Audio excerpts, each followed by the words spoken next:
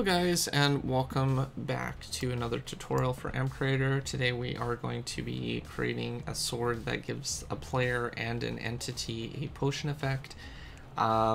This is a user suggested tutorial that is suggested it on my channel. I'll be leaving the credits to his page, as well like his YouTube channel, as well as his name in the description, as well as the workspace if you want to learn how to do this yourself by installing the workspace. Do not use the textures that I've created for your mod. I prefer it if you create your own textures, and you can still use the workspace for educational purposes. Just don't copy the textures that I take the time to make.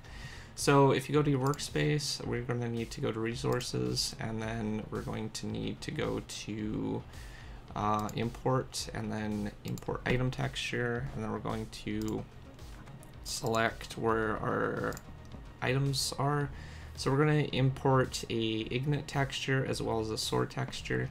So we're going to import the ignite one first, and then we're going to import another item texture for the tool, and that's the sword. So once you do that, you can go back to your mod elements, and then you're going to create a new tool or new item. So NorthWestTrees gaming item, and then steel ingot.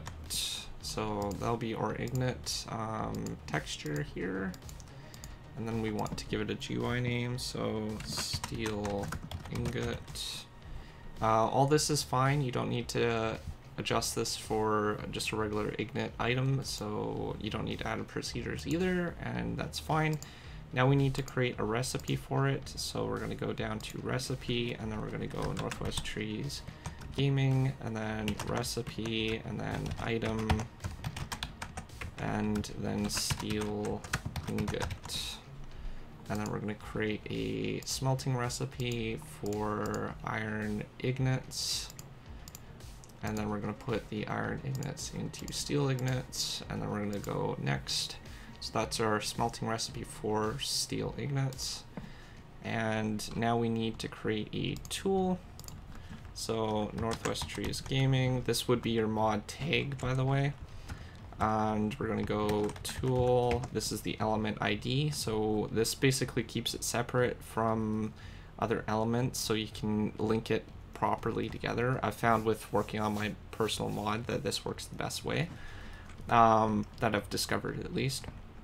So after you do that, you need to go steel sword, or your sword texture name, and then select your sword ID, not your texture name. So you want to go and select your sword texture, and then you want to give it a GUI, so steel sword, and you want it under weapons, and then select sword for the type. You don't need harvest level or efficiency for this to work. Enchantability, I think, is for how good the enchantments are for this item, or the better enchantments. For instance, gold has better enchantments. I don't know exactly the levels for gold, but say something like stone or something like that, or diamond would be a little bit lower. Damage for mob, I think this is hearts. Not entirely sure if that's the case or not. I'm just going to set this to 4 if that is. And we're going to set the durability or number of uses to 350. Now, iron tools are 250, so steel is stronger than iron. So what you would want is something higher in uses for that. So click next. We're going to be adding procedures in just a second, but we need to create a recipe first. So we're going to create a new recipe. We're going to go our mod name, NorthWestTrees gaming, recipe, tool, steel sword, and then we're going to create a crafting recipe. So we need the stick and 2 steel ignites, and then we're going to create our sword item there, and then we're going to click next. So once we have that, right now we can craft both items, but there's no potion effect. So we now need to make the procedure to make the potion effect. It's pretty straightforward. It's not too confusing. But you need to go down to procedure, NorthWestTrees Gaming, or your mod ID, and then go procedure, and then we want to go tool, and then steel sword, and then attack. Now there's two different types of potion effects that we're going to be applying to this. One's going to be affecting the entity that we're hitting, and then one's going to be applying an effect while it's in our inventory. So we're going to call the attack one attack, and then we're going to call our player inventory tick one player. So we're going to start with the attack first. So what we need to do is go to entity and then scroll down until you'll see speed, and then add potion with level whatever, and then add and duration, and that's what you want to add first.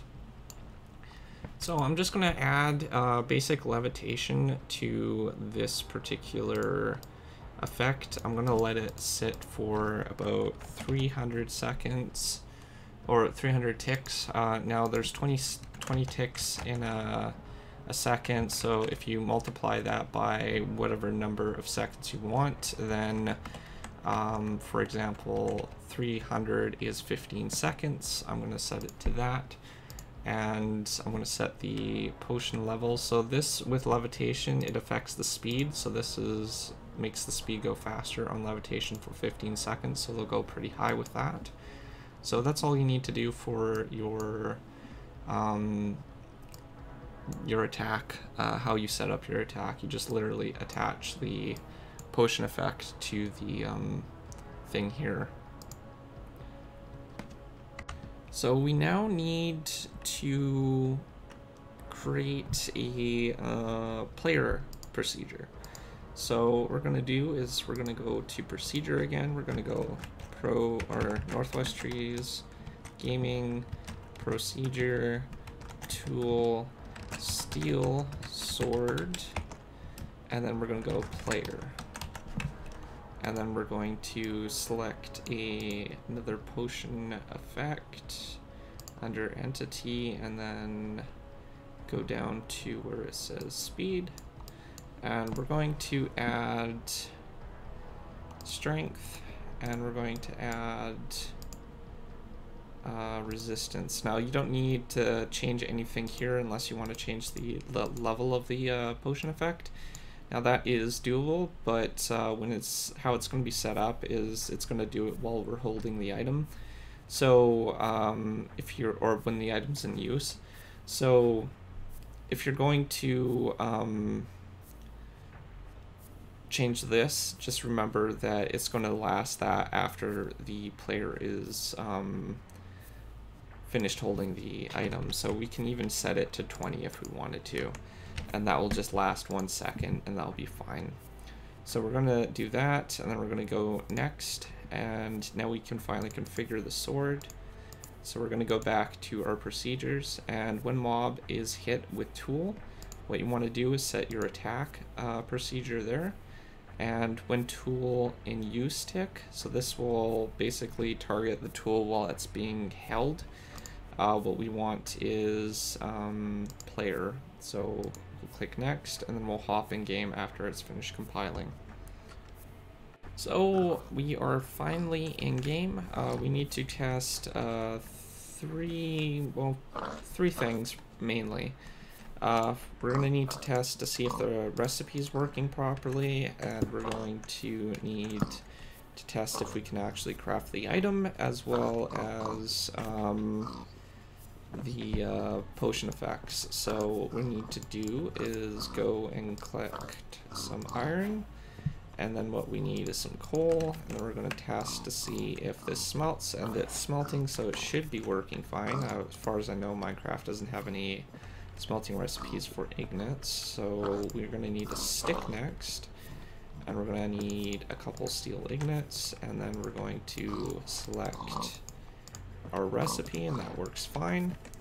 So as you can see, if we hold off of the item, we don't have any effects, but if we hold it, we get resistance and strength, and that works fine now. So giving it 20 seconds, it's pretty much over when the player removes it from their inventory or from their onslaught.